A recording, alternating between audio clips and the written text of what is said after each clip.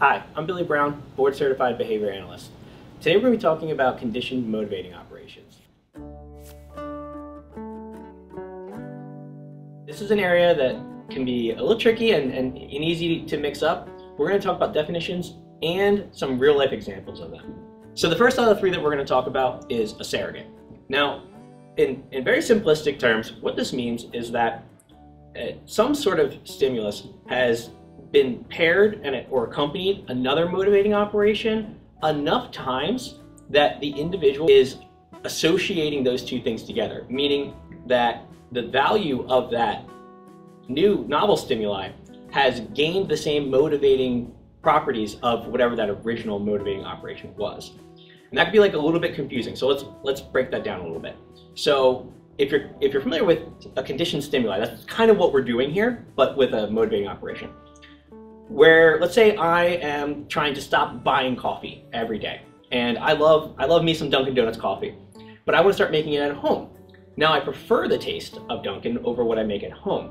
If I use something like a Dunkin' Donuts cup, where it's something I'm used to, I see that logo on the cup and I know this next sip is going to be really good, so I'm more motivated to drink out of my Dunkin' Donuts coffee cup because I know I'm going to get the energy later on.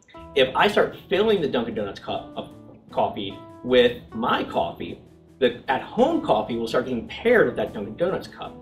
Now, using that relationship between the two, I can get myself to drink from that cup more frequently because I already have a strong learning history with the Dunkin' Donuts cup motivating me to drink coffee more frequently.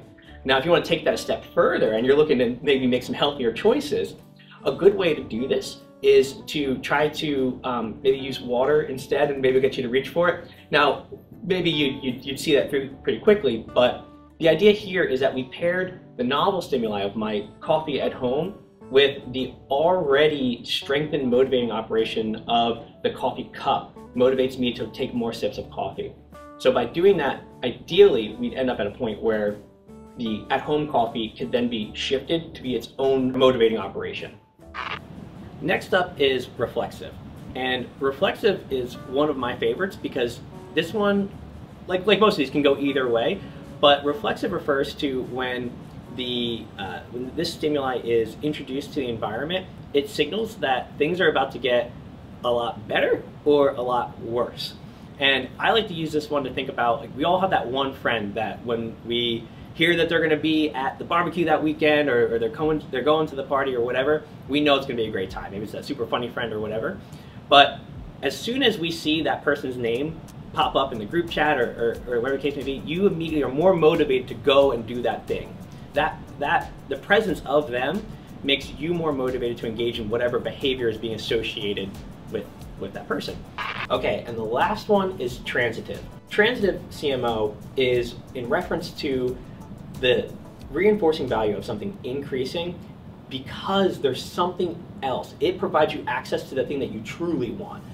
So the way I like to think of a transitive condition motivating operation is like this. So we know that the CMOT is only valuable if it is the thing that lets us get to the final product.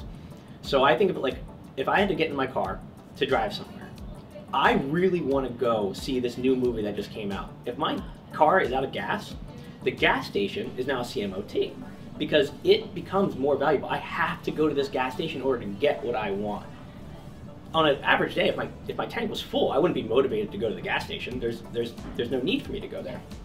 Now, a fun way to think about this in the opposite direction, where the value of the gas station decreases, is when you're on your way home from work and you see that empty tank light comes on, the fill up now notification pops up, and you realize that the nearest gas station is between you and your house, but you're more motivated to go home than you are to fill up that tank, making that tomorrow use problem. Well, that's a CMOT as well, because what happens there is the motivation to go to the gas station is decreased because you're more motivated, you see more reinforcing value of stopping home. And that actually leads into a whole other ABA term we can talk about in another video of delayed discounting.